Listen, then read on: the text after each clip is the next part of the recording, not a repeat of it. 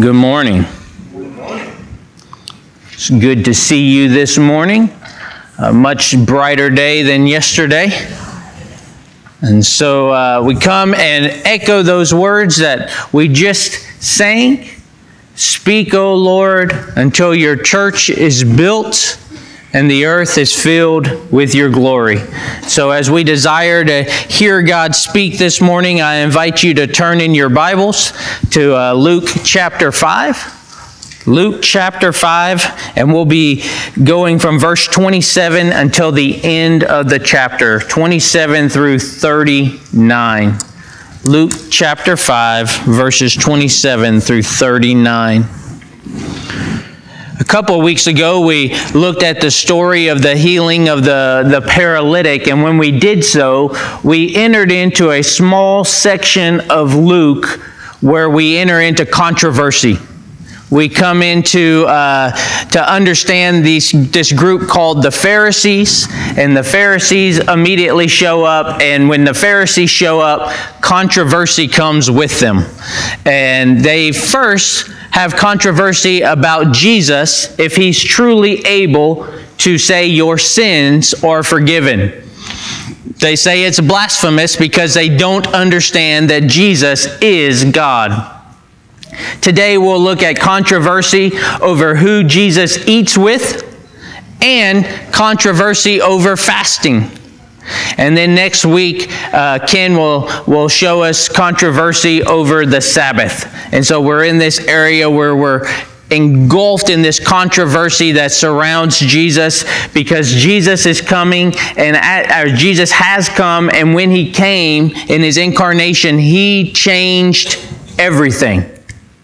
And when you change things, if you've been around church long enough, when you change things, controversy arises. And in fact, we'll see some of that today as it goes beyond mere carpet color, but to some of the greatest traditions of the religion. And Christ messes with those traditions. He messes, if you will, with those sacred cows. And when you mess with those things, controversy comes. But Christ messed with those things because he had a specific purpose. And his purpose was to come to save the sinner. Not to uphold all the religious traditions of the day, but to save the sinner.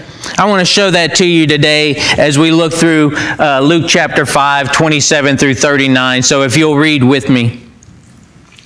It says, after this, he went out and saw a tax collector named Levi sitting at the tax booth. And he said to him, follow me.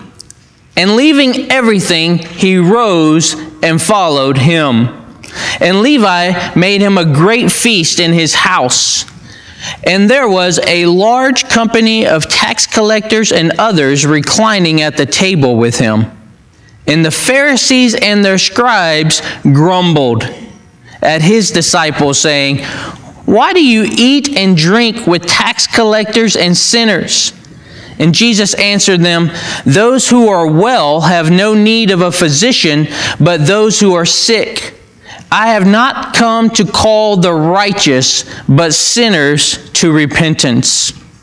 And they said to him, the disciples of John fast often and offer prayers, and so do the disciples of the Pharisees, but yours eat and drink.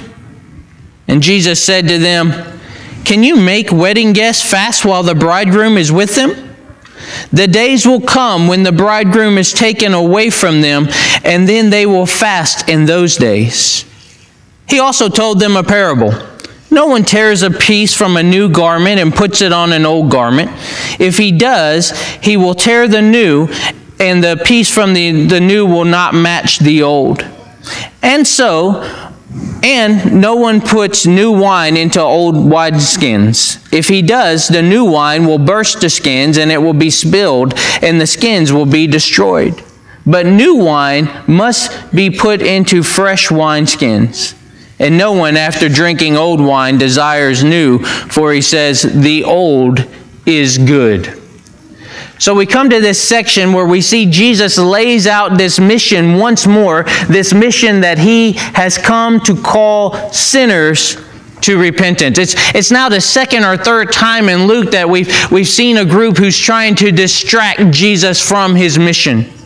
We've seen Satan himself come and try to distract Jesus from his mission, but we've also seen well-meaning people like in Luke 4 where they say, Jesus, why don't you just stay with us? Your ministry's going well here. And Jesus says, no, my mission is to go and to preach to all the villages. My mission is to go and make the gospel known to all the villages, because the Son of Man comes seeking the lost, right? He's come to save the sinner. And so he comes now to this part, and it says, after this, following this miraculous healing of the paralytic man, he goes out and he sees a tax collector named Levi. Now we know Levi. Levi is the one who we call Matthew, who writes the Gospel of Matthew. This is how Levi becomes a disciple of Jesus. He's sitting there in his tax booth, because he's a tax collector. This fits so well with Jesus coming and saying, I have come to call, not to call the righteous, but sinners to repentance. When we see the call of Levi, we see the call of a sinner. And it's made really clear by the fact not only that the Pharisees later just keep pointing out that he's a sinner, but by the fact that he's a tax collector. Now, all through the ages, there's been very few occupations that have remained constantly despised, but one of those is tax collectors, right? No matter what time frame you find yourself in, you'll find yourself not liking the tax collectors, the people who take your money. But in this day and time, I want you to realize that when I say tax collector, I'm not so much talking about the IRS, as I probably am more like the mafia. More like a person who would shake you down. He could stop you at any moment he wanted to and demand money from you at that time. He not only took what the Roman government told him to take, he took a little bit extra to line his pockets. They were despised. They were placed in authority by the Roman officials, and they used their authority in order to make themselves rich.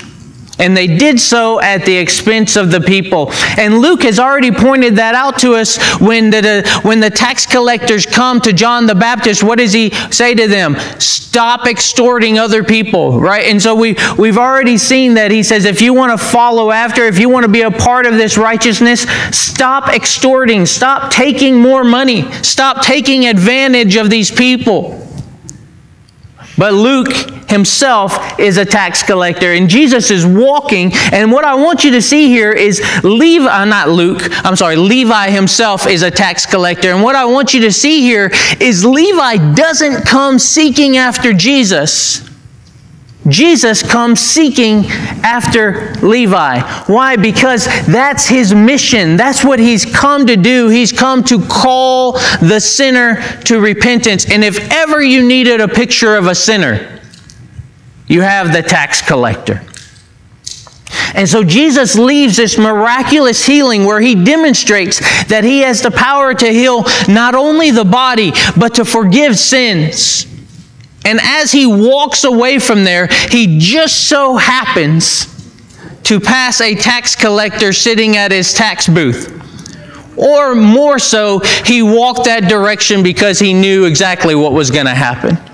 And he walks up to him, and that's just not something you do. Most of the time, you see a tax collector coming down this side of the road, you switch to the other side of the road. You avoid the tax collector at all costs. You remember you forgot something back home, and you turn around and you go quickly in the opposite direction. You don't want to go to the tax collector. The tax collector finds you, but in this case, Jesus finds the tax collector. And he walks up to him and he says, "Follow me."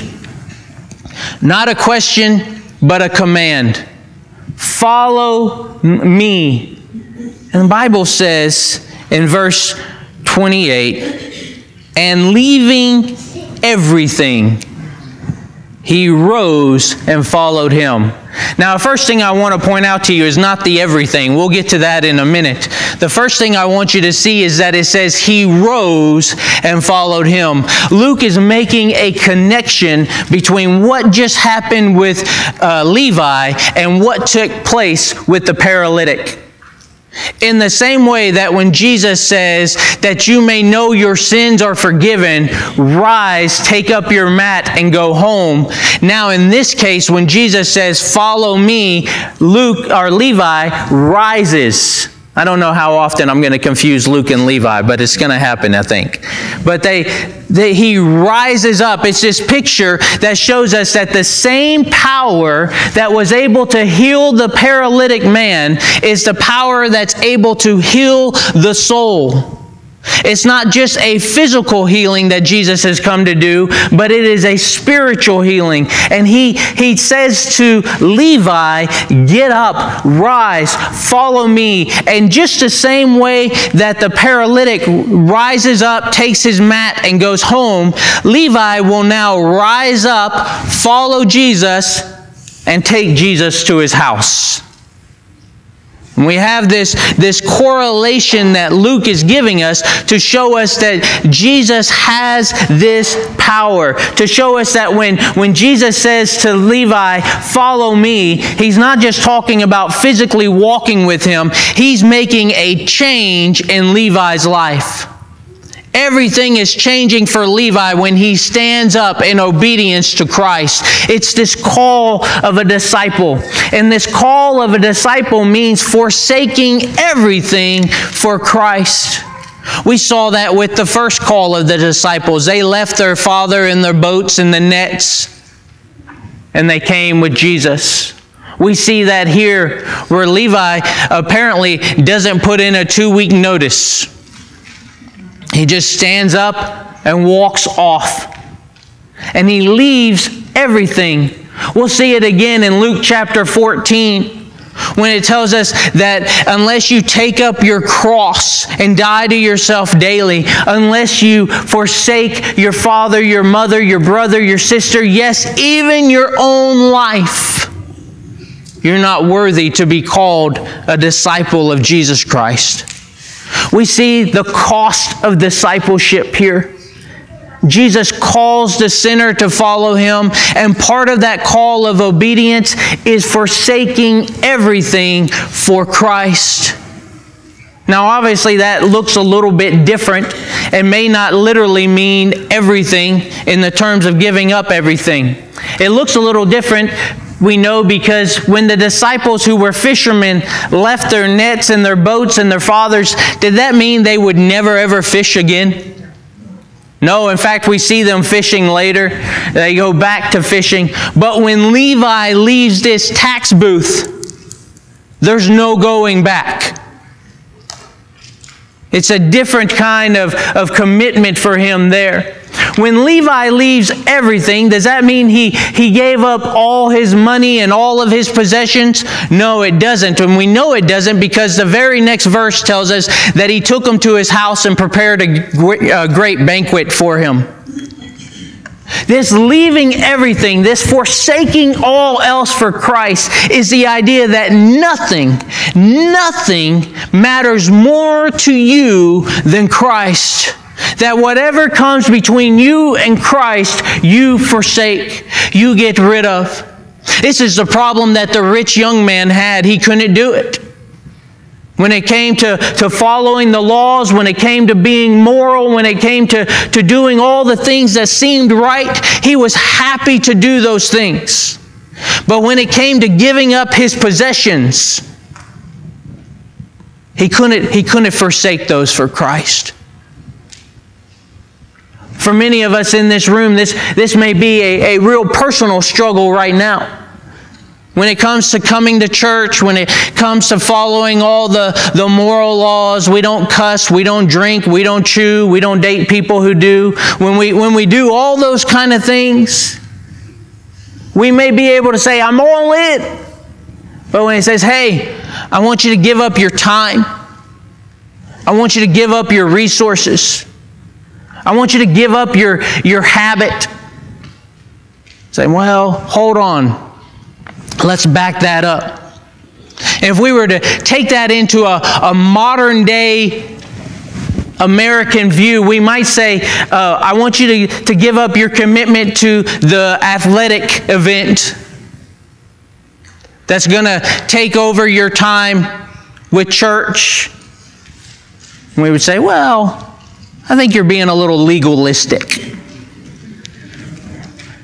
But here, Jesus says, follow me. Let me ask you, dear Christian, I'm under the assumption that most in this room have already taken up the call to follow Jesus. What would you forsake to follow Christ? Or better yet, let me ask it this way.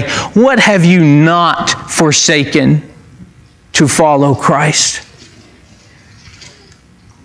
He follows Christ. He rises. It's an immediate thing. I love it. It's not a, let me think about it and I'll get back to you.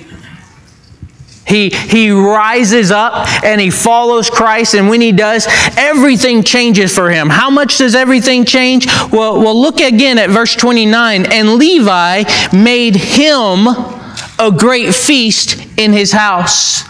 Levi goes and throws a party, a great banquet. It's the first time we see a great banquet in Luke, but it won't be the last time we see a great banquet mentioned in Luke. And as he throws this great banquet, guess who's invited? Who's invited are all the people that Levi knows. And all the people that Levi knows are all the wrong people. Again, tax collectors were not popular men. Everybody was not clamoring to hang out with tax collectors. No one liked them. The only other people he knew were pretty much tax collectors. And so you have all these tax collectors and those of that ilk who are there with them, and then Jesus and his disciples. But notice the purpose of this banquet. It's to honor Jesus. He says there in 29, and Levi made him a great banquet. He throws this great banquet because in the Middle East especially during these times, but even true in our time, when you eat with someone, there is a bond and a friendship, a fellowship that happens.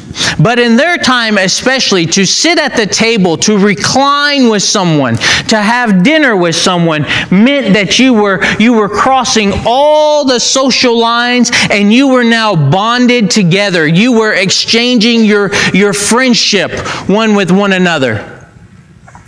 And this is why Jesus is often accused of being friends with sinners, because he's eating with them.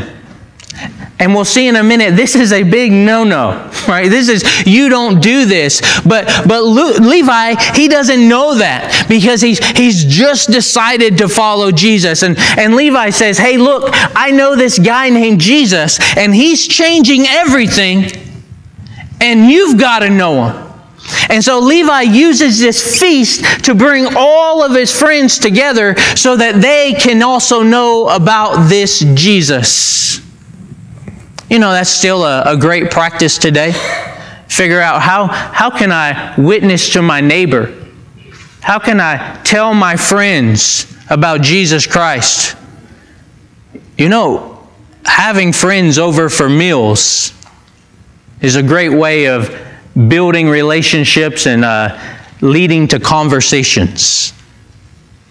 Just to sup with someone and to recline with them. Even today, it's true in our life. How many of you invite the person you like the least to have supper with you?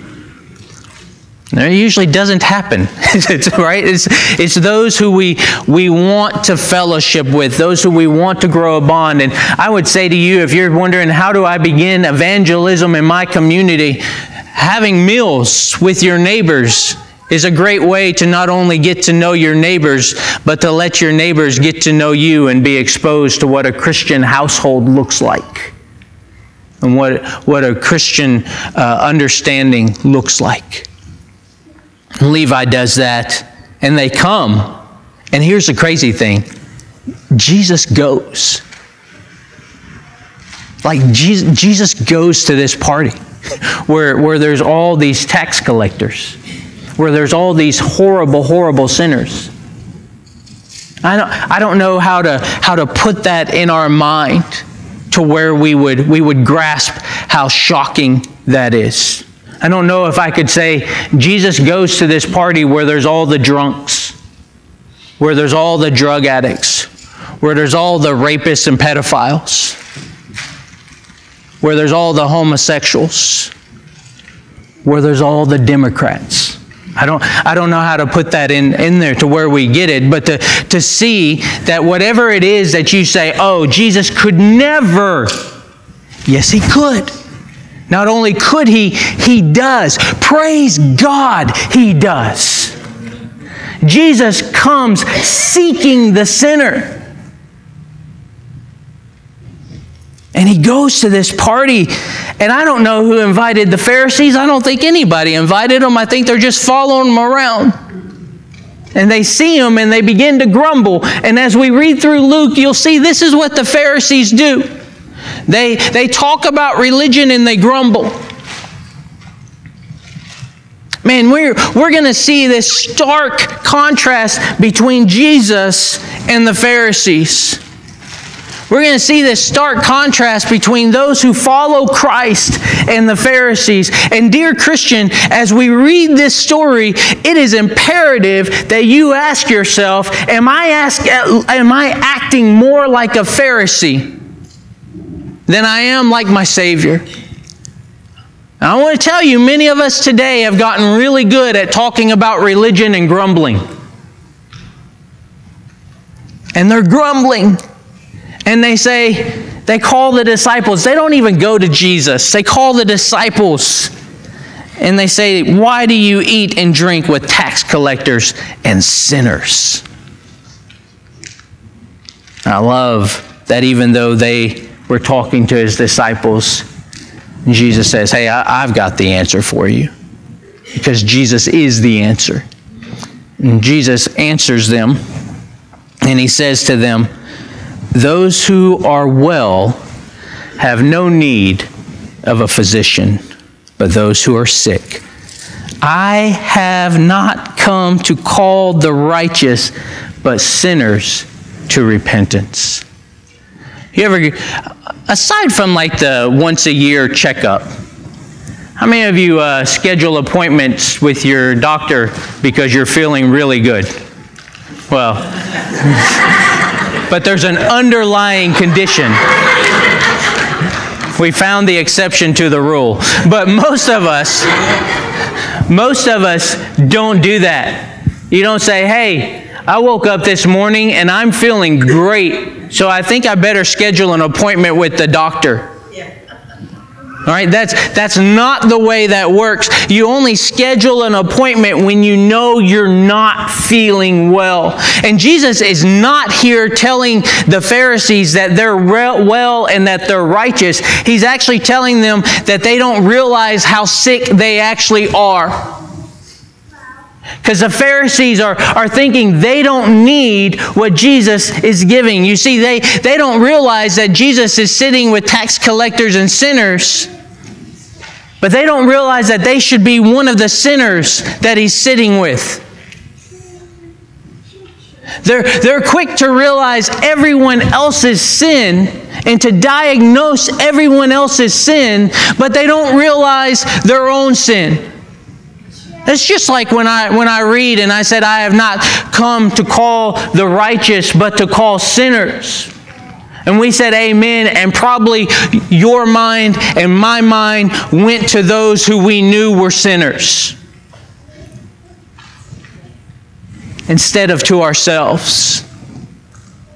Instead of realizing that the marvel here is not that Jesus called a tax collector.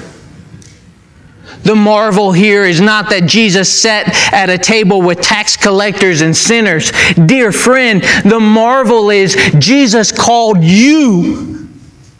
And he called me because we are the sinner.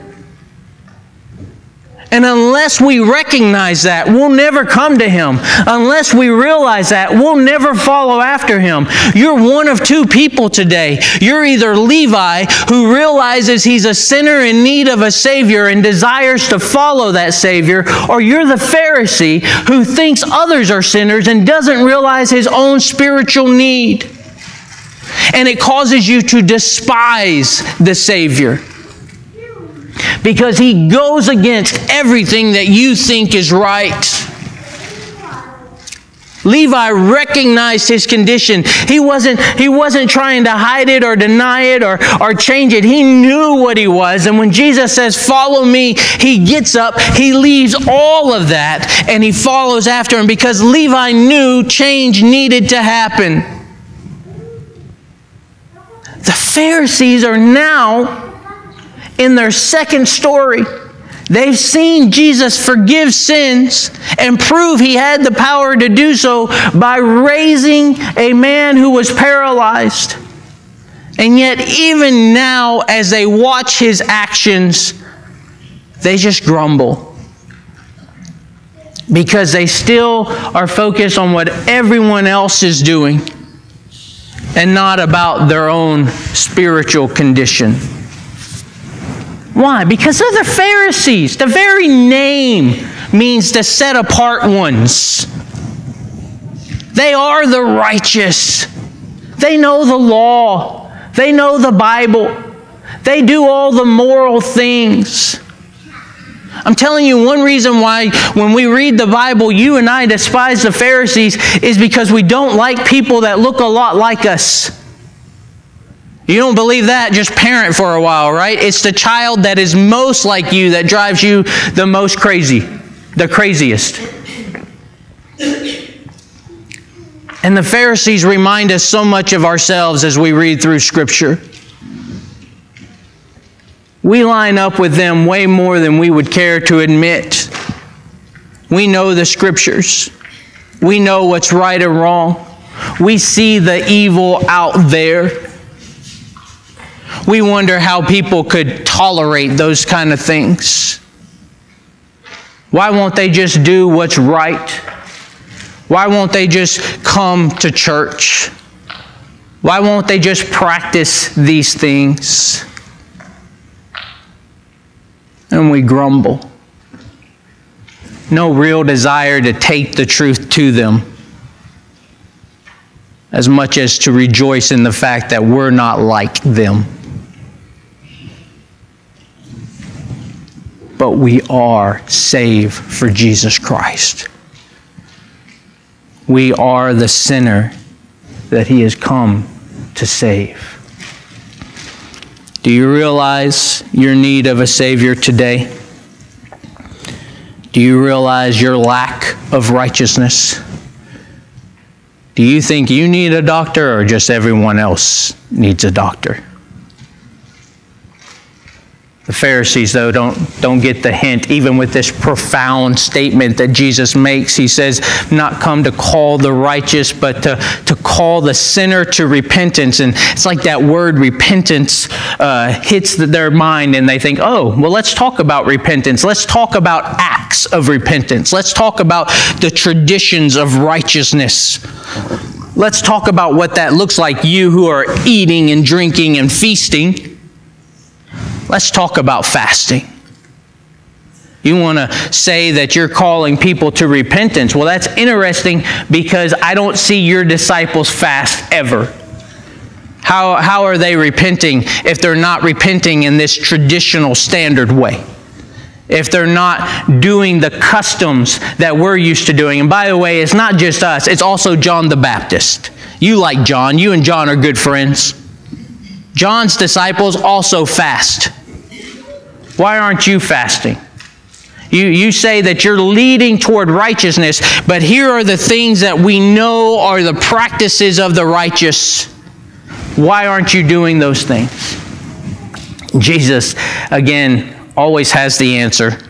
And He says to them, can the wedding guests fast when the bridegroom is with them? How many of you go to a wedding expecting that there's going to be food afterwards? It's the best part of the wedding, right? I mean, we go, we suffer through the service to get to the food, but sorry, that's my Baptist coming out. But we know that when we're at the wedding, there's going to be food. It would almost be ridiculous for there not to be some kind of food that's at the wedding. We expect that when we go to this, that part of the celebration is the feasting. We associate feasting with celebrating. And so Levi is celebrating because he's found life, because he's found forgiveness, because he's with Christ. We fast because of a longing, a desire, a longing to be with the Lord, a longing to have things right, a longing for forgiveness. And so we have these contrasts here where you have a celebration, but you also have the longing. And we say, well, which one are we in today? And actually there's debate over this, but I think the real answer is both. We're in this time where we are feasting, because we have Christ and He is with us and we are with Him. But we're also in this already not yet kind of time, where we have Him but not as we will have Him, where we are with Him but not as we will be with Him, where we are forgiven but not as we fully will be, where we are saved but we are being saved. And so we feast, but we also fast. But the Pharisees are using this fast just as a means of trying to trick Jesus, of trying to trap Him. No one fasts all the time. Everyone eats every now and then. Even the disciples of John and the disciples of the Pharisees. They're not so much worried about Jesus eating as they're worried about who Jesus is eating with. And that's because they're not so much worried about the who as they are about their traditions. Remember when I told you that to eat with someone was to befriend them? Well, especially in this time, in the Pharisaic laws, you don't eat with sinners. This is the crazy thing that we've seen with Jesus already. Go back and read the Old Testament, and God tells us to stay away from the unholy. Why? Because being with the unholy makes you unholy. It's this crazy thing that when you touch something that is unclean, you become unclean. But what Luke has already shown us, what the Pharisees aren't getting, what many of us may even be missing, is that Christ changes everything. And so we already see that when Jesus touches a leper, Jesus doesn't become unclean. The leper becomes clean. Everything is changing with Jesus, because He's not just a type, because He's not just a picture, but because He is God Almighty in flesh, come to seek out and to save the lost. He is the epitome of holiness, and what He touches becomes holy. So for Him to sit amongst a group of sinners, praise God, it doesn't make Him a sinner. It makes the sinners clean. And we need to realize that, because we need to understand that's the only way we've come to holiness, is because in His grace, in His mercy, He chose to sit with us. He chose to fellowship with us. He chose to reach out and touch us. And when He did, He made us clean. He changes everything. Jesus did not come to improve Judaism. Jesus did not come to just make the traditions a little bit better. Jesus did not come to just add a little bit to the morality that we needed to follow after. This is his whole point with this parable about the new and the old. The problem, the reason the Pharisees can't grasp what's happening is because they're holding on to their old traditions so hard that they can't see the fulfillment of the new. And they're trying to fit Jesus into this little box that they know. And they're saying, this is what you do. And Jesus is saying, I'm changing all of that. I'm not getting rid of morality, but I'm actually making people holy. There's a big difference between someone becoming holy and someone just acting moral. I'm not getting rid of the law. I'm fulfilling the law. I'm not shunning the sinner. I came to find the sinner. And Jesus is changing all of this. And when he changes all of it, man, it just messes with the religious people of the day. I think one reason that we get irritated at the Pharisees here is because I think it would mess with us too. We've got a box of what it looks like to do ministry. We've got a box of what it looks like to be a conservative Christian. Check the check marks. If you check the check marks, you're in. If you go a little bit outside that check mark, especially today, craziness today. Get a little bit outside that and boy, you're just way out. In fact, there's a movement I saw on Twitter, which you know is a great resource. If you need to increase your prayer life, it's a great resource. It's a movement, I guess it's called X today, but there's a movement called Christian nationalism. I'm not going to say much about it. I'm just going to say this. There was a guy who was talking about it and said it is not necessary that people actually be Christians to have Christian nationalism. It's just necessary that they act like Christians. And I thought to myself, aside from Christian nationalism, let me change that. Let me change it. In America today, it's not necessary that a person be a Christian to be in the church. It's just necessary that they act like a Christian. How many of us just assume that our dear brothers and sisters sitting around us are actually saved? How many times when you meet the Christian, do you actually say to them,